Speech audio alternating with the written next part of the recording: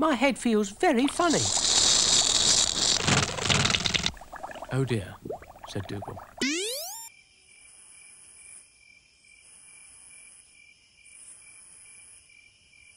Doogal. Like, I'm not angry at this movie, I'm baffled. Like, a major company, the Weinstein Company, put this in theaters. Anyone seen Pimp My Boat? A movie that I can only describe as broken, in theaters, advertised with major stars from the Weinstein Company. Off the top of my head, I don't know what movies they've made, but that logo is recognizable enough to seem important. Up until now, I thought Monsters Incorporated was a documentary on the Weinsteins. But... So what's a Doogal? An internet search engine cartoons used to avoid trademarks? No. Let's take a journey back to 1963 with the premiere of a stop-motion TV series entitled The Magical Roundabout. A roundabout?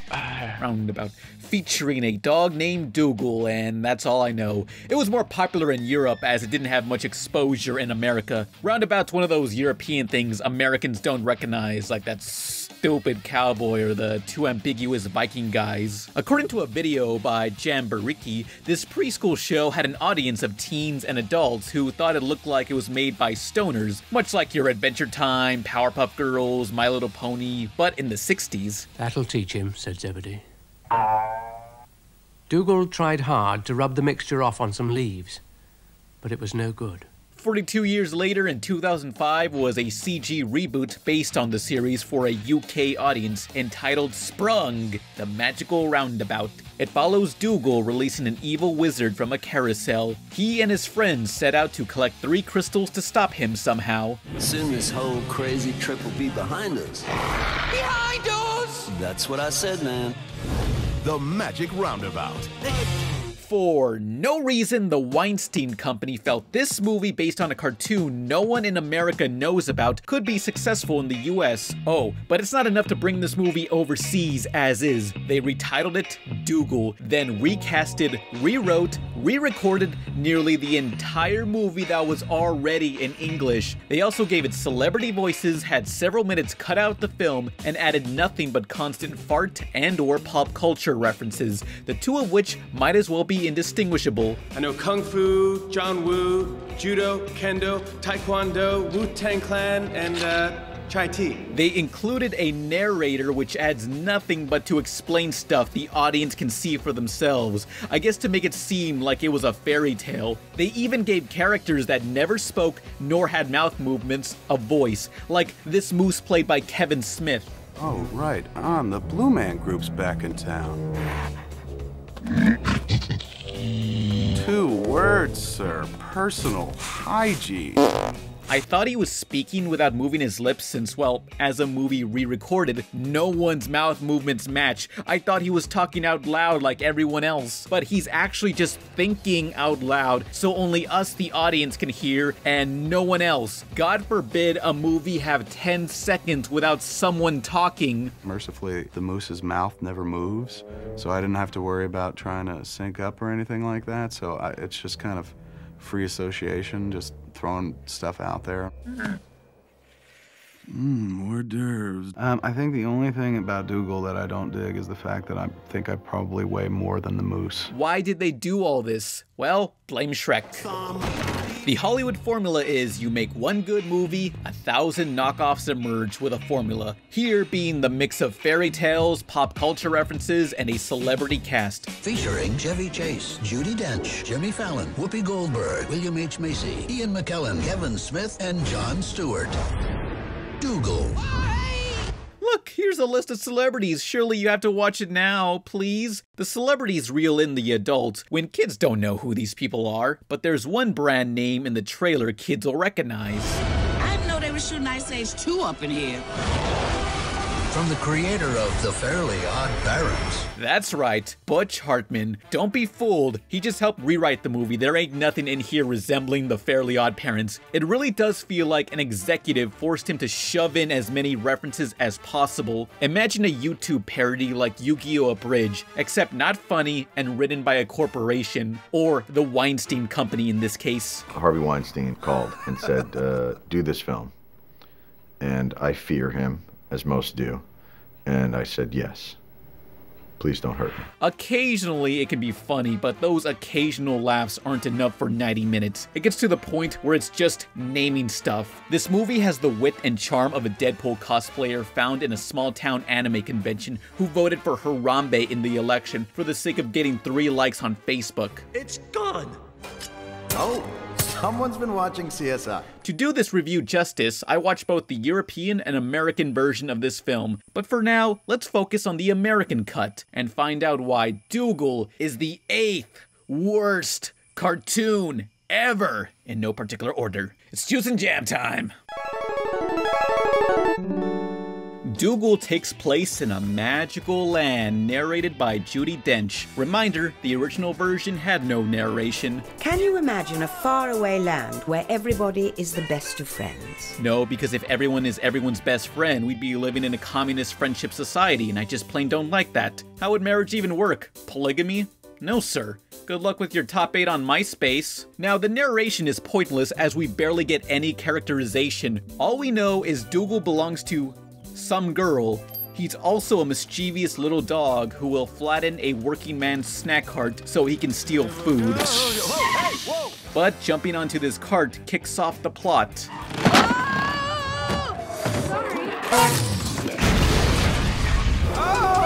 Everyone, hang on! Now, there's something you need to know about this carousel. It was magical, and it had something dark and dangerous locked inside.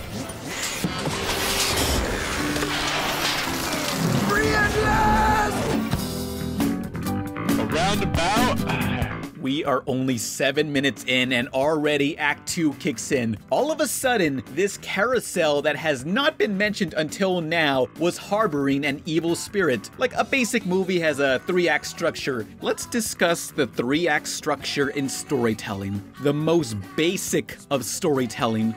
Act 1 is the setup. We learn about the characters, what's a typical day for them, how they relate to one another, what problems they deal with, and if there's a supernatural force in the story, they usually foreshadow a warning about the mystical object, but that object does nothing for now.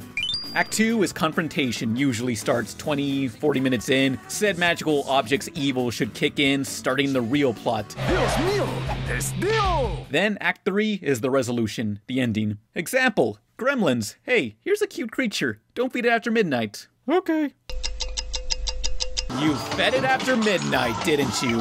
Doogal instead decides, here's a carousel.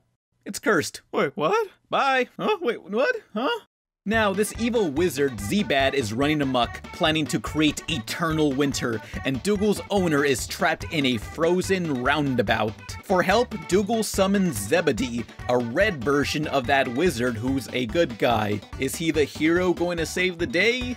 Nah. Doogal and his friends must venture out to collect some magical crystals which will stop Z-Bad somehow. You'd think Zebedee, a friggin' wizard voiced by Ian McKellen, would be a little more useful. Florence, we'll find those diamonds and get you out of there.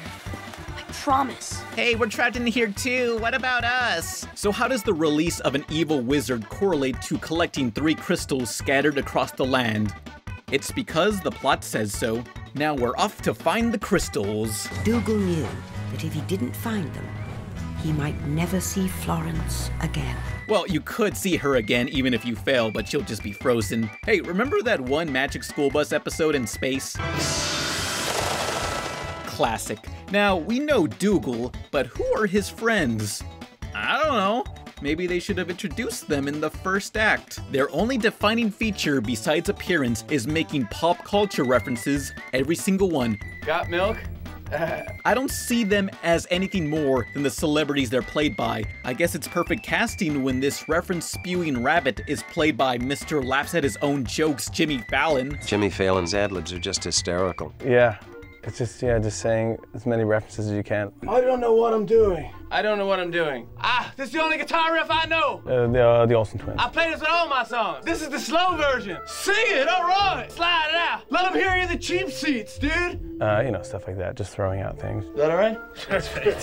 It's like throw 99 things at the wall and see what sticks. You do 100 different line readings and 2 of them will be great. And then mercifully nobody will ever hear the other 98 and hear how unfunny you really are.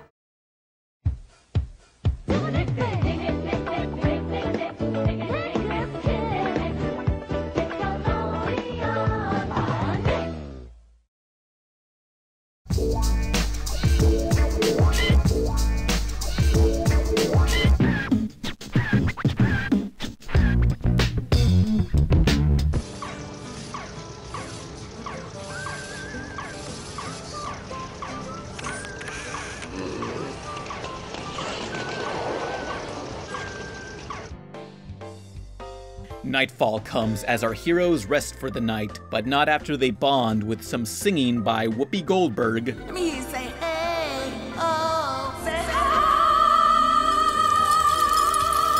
Look out! Oh. So her singing can crack ice. Why doesn't she sing near the ice containing the girl? But the ice is probably magical or something. The whole group is sleeping for the night except for Doogal. He alone decides to raid the villain's lair, only to get caught and tortured by a minion who doesn't know how to torture. Look, this torture stuff's a bit new to me, so what is it you're most afraid of? How will he torture Doogal? I can't stand 27? Oh, you've eaten 27 caramels already. You'll have to make me eat 100 before I tell you anything. Caramel? Oh no, Doogal, dogs can't eat that. Don't do this. You have so little to live for. Worry not. His friends are here to rescue him. That's if Z-Bad doesn't catch them in the act. Don't ever touch my girlfriend again. Oh, I guess the slug and cow are dating. Would have made that act of bravery a little more meaningful had they established their relationship in the beginning of the film. Doogal's friends escape until Z-Bad catches up with them, so Doogal summons the good red wizard, Zebedee, to face off against his polar opposite.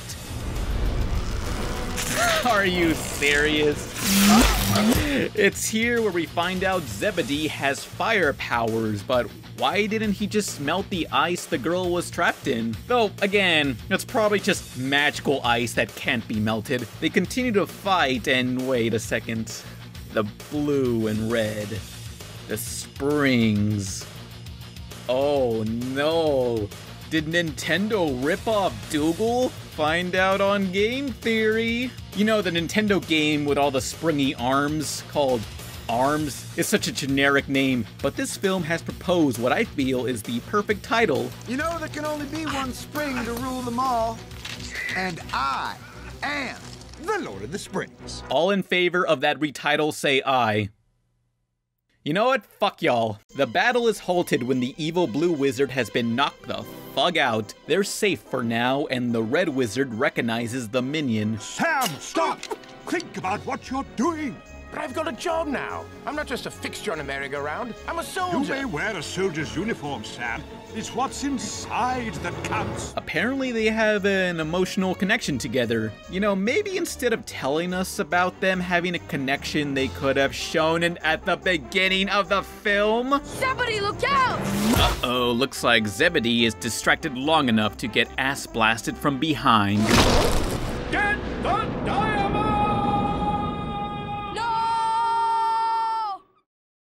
Yes!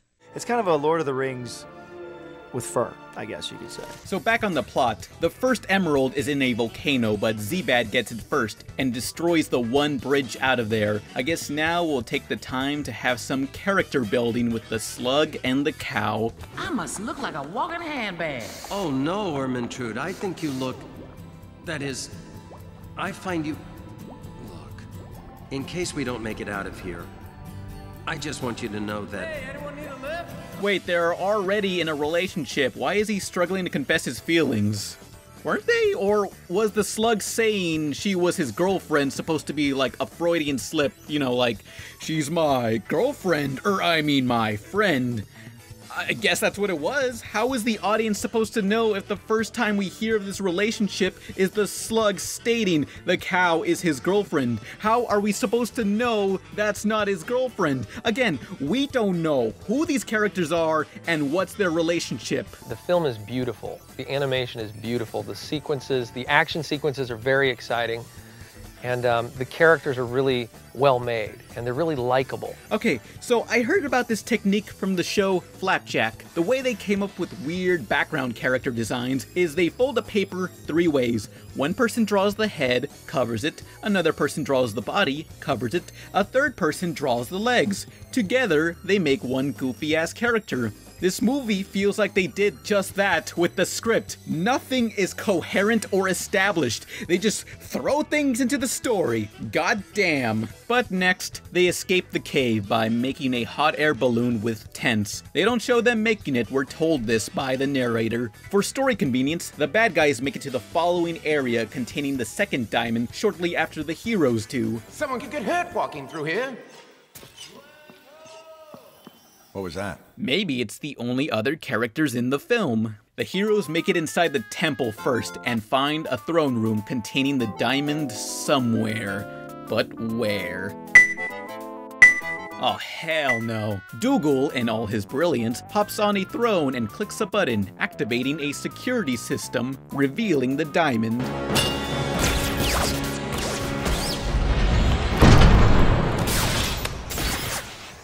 Cool light show. Very Pink Floyd. No! They're alarm beams. Okay, I'm trying to figure this out here. This throne room is mostly just one big room with a throne in the middle. You push the button in the middle, it reveals the diamond from hiding, yet it activates a bunch of lasers to surround the exposed diamond. But the lasers don't slice anyone, they're the ones that make an alarm sound when touched. They're alarm beams. So, for security, someone is just supposed to sit in the middle of the throne room and can't leave. Wouldn't the diamond be more protected in hiding? Why have the security alert beams if someone has to be sitting at the center of the room to activate and deactivate them? I'm standing in a room and can't leave. I would know if someone enters the room. It doesn't make any sense. But they're so close to the diamond, yet Doogal fucks it all up with both his chewing gum and terrible lip syncing. Sweet move. That was great.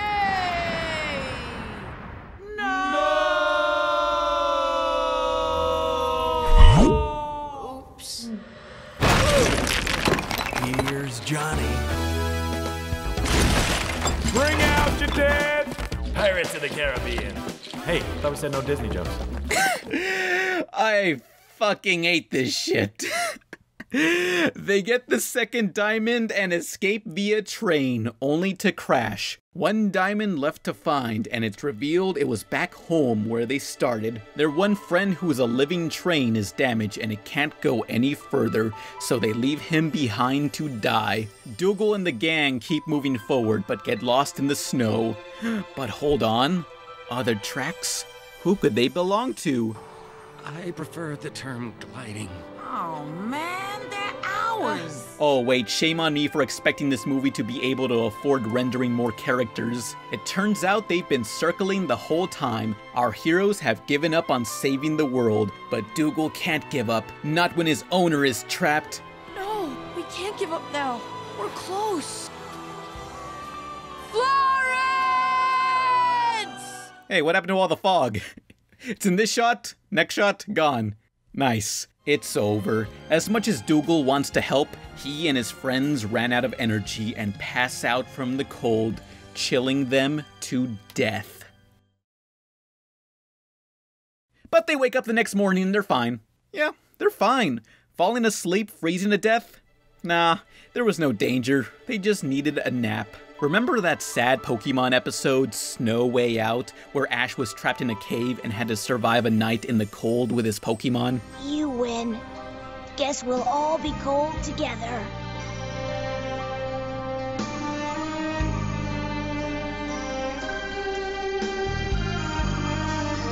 Yeah, Ash just needed to train himself to stay up past midnight for New Year's. He was never in any danger. But hey, here's a twist. Z-Bad's minion decides to betray Z-Bad for some reason, but Z-Bad don't crack. No! It turns out the third diamond was inside this minion the whole time. Why? Well, say it with me. I don't know! Welcome to I Don't Know! What's going on? No one knows! Except I do knows! Let's rewind back to the beginning of this film where Doogal bumps the car. Did Did you see it? That minion came from there and guards the roundabout. I know some movies have their foreshadowing be really on the nose and so focus on, but this movie, if you blink, you'll miss a necessary detail. Now, back to the present. Both the heroes and villains meet back at the roundabout, where Z-Bat collects all the diamonds and attempts to kill the heroes. Yippee-ki-yay, Mr. Falcon.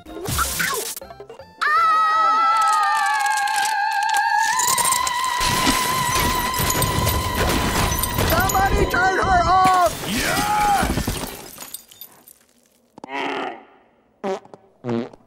Wait, that really was just some regular ice that could have been melted or smashed by conventional means. So, the whole time, her singing could in fact crack that ice. Fire could have melted it. It wasn't a magical ice barrier. It was just regular ice that could have been cracked by her singing. The entire reason, the motivation this dog went out on this mission was a problem that could have been solved literally in the first 10 minutes of this movie. Wow. Fucking wow. If this 2000s movie hired any early 2000s rappers for this soundtrack, it should have been Bow Wow. Incredible. And that's the end of the movie. The day is saved and everything returns back to normal. Does Doogal learn not to steal and lie for candy? No, he learns nothing. There was no character development, there were no characters, there's nothing in this movie. No setup, I don't know who the fuck these people are. Who the fuck's that? Why is this wizard here? Why is there two wizards? Nobody knows. No one understands this movie. What the fuck is this? Like, do you understand why I was so baffled? After I saw this movie, I just had to shower for 20 minutes and think, how did something like this make it to theaters? It's just a mess. The film is beautiful. The animation is beautiful. The sequences, the action sequences are very exciting. And the characters are really well made, and they're really likable.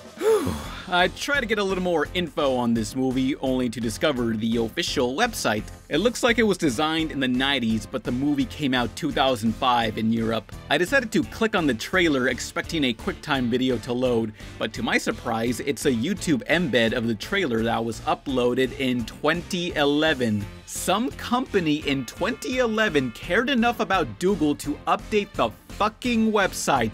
Why? Oops, I just tooted. Now, how does the original European version, the magical roundabout, compare? Well, I had some trouble tracking it down since nothing I owned played European DVDs, and my special websites didn't have it for download, so I had to watch it bootleg on YouTube, zoomed in with a filter over the screen slightly sped up like a frickin' animal. I don't suppose anyone knows anything about martial arts? Just the basics of like kung fu, karate, judo, kendo, taekwondo, anything you can do, and tai chi. Ooh, do they go with egg fried rice? Dylan, can you beat them up? Sorry, I don't believe in violence. Whoa. Except in self-defense. Look at all Dawn of the Dead and everything. Anybody know karate? I train with Morpheus. I know Kung Fu, John Woo, Judo, Kendo, Taekwondo, Wu-Tang Clan, and Chai Tea. Ha! Can you teach me some of that? Dylan, can you beat them up? My name is Neo. Hey, I'm Steve. There is no spoon. So, is the European version salvageable? Not really. You get more characterization now that they aren't just spewing references, but the overall movie is still mediocre and suffers the same issues. They don't introduce these characters to a new audience. It's strictly made for the fans. So if you're in the year 2005 and are old enough to remember characters in a cartoon from 42 years prior, you may get some enjoyment out of this. But if I had to watch one of these versions again, it'd be the American one. Hear me out. Do you want an average, nothing special European movie or a horrendous American bastardization? If it's gonna suck, it better be a mess. Hang on! I thought my gum came out. Oh, shucks. I want this to be sent to Harvey. Doogal was a moderate financial success, barely breaking even. All the actors in this film continue to have careers, except Kevin Smith, who suffered a fate worse than death. Being Kevin Smith Meanwhile, the Weinsteins continue to dub over foreign cartoons nobody cares about. Their evil still reigns supreme. All right, everybody say cheesecake. I love you, Doogal. I love you too, Florence. Gay! He's the cowardly hound with a nose for trouble. The fearless warrior couldn't make it today, so we came instead. Ooh, she's the loyal friend. He'll do anything to save. Doogal, I knew you'd make it. Kylie Minogue as Florence. Robbie Williams as Doogal. The Magic Roundabout.